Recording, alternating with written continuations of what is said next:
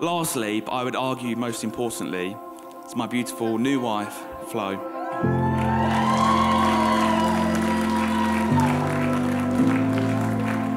You've been with me through so many of the happiest memories of my life, and you've also helped me through the hardest time of my life, and for that, I cannot thank you enough. And I know that whatever life throws at us now, as long as we have each other, we'll be able to deal with it. I love you so very much.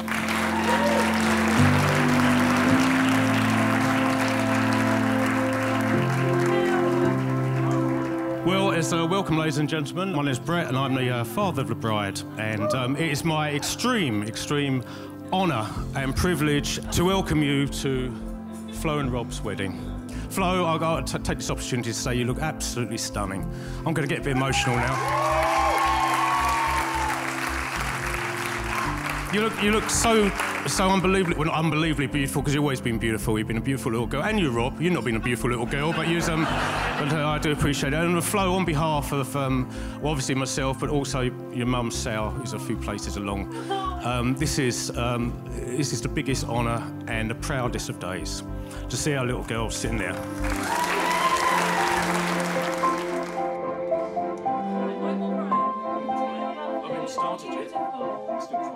When me and Flo first started going out, the inevitable questions were always, what are her family like and what's her dad like? And thankfully, I've always been able to answer that they've always been so wonderful to me.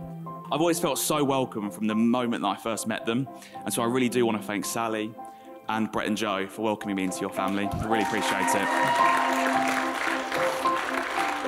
As a family, we've been through some really difficult times over the last few years, and Sally, you've been such wonderful support to us also. Thank you so much.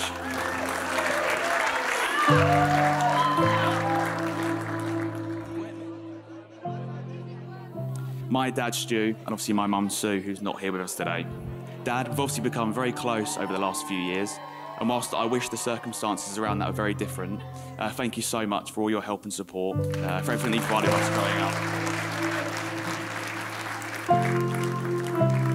I could stand here all day and talk about how much that my mum means to me, and I'm sure there are many people in this room that could do the same.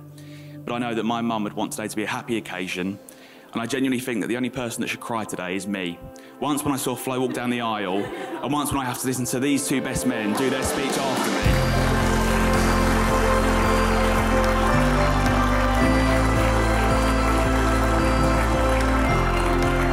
Well, I wouldn't be the person that I am today without my mum's love and friendship, and so I do want to raise a toast to my mum, Sue.